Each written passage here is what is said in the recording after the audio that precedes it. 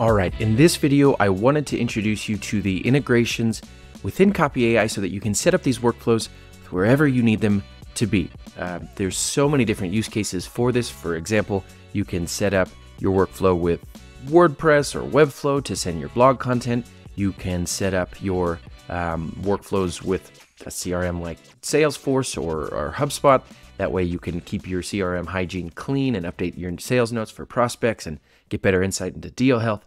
There are so many different ways that you can use the information you're generating within workflows. The trick is sending it to where you need it to go. So we have these integrations built in here. We have Slack, Gmail, Salesforce, Google Calendar. So Slack, for instance, if we click on that, we just have to add the connection. We get a little pop-up. And we just have to allow those permissions. But if you don't see an integration specifically, you can always use Zapier.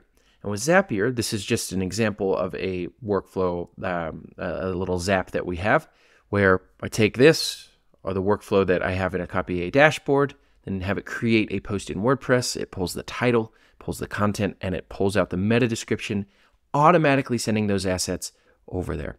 So really quickly, let's switch gears and I'll show you how you can quickly set up an integration to send some of these notifications over to Slack, for example. So a very basic integration here using Zapier again, or Zapier, however you want to call it. Again, you do have these integrations native within Copy.ai, but if you wanted to do something a little more custom, then you would be able to do that here. And we could say when a workflow runs in Copy.ai, send the output to a Slack channel.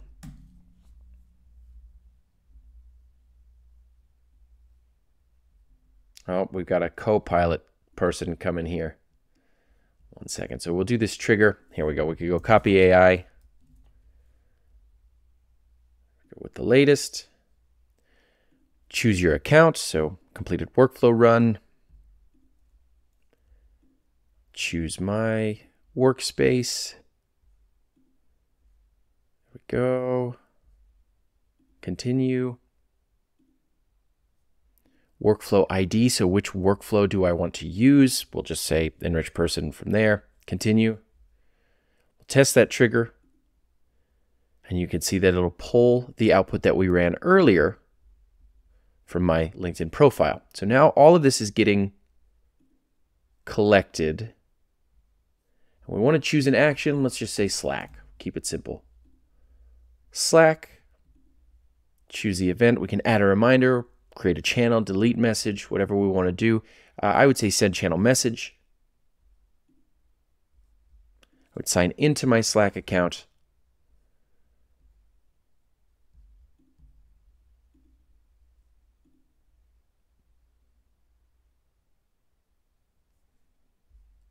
Continue.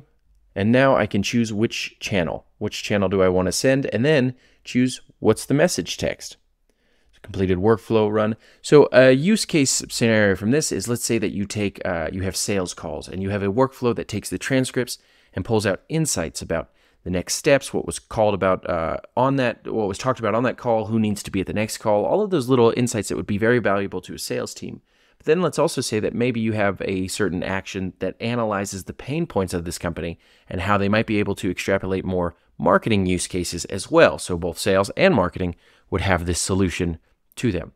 What you could do is from that transcript, you could have all of the insights, but send different data to different teams from the same workflow. So all the data and information is cohesive. And that way, everyone gets what they need to best do their job. So sales might get insight into deal health, whereas marketing might get insights into the content they need to produce to help move that deal forward more quickly. So that might be a way that you can, just a quick use case that you can use, but really with these integrations and because every workflow you have has a dedicated API, you are more quickly able to connect it with your tech stack.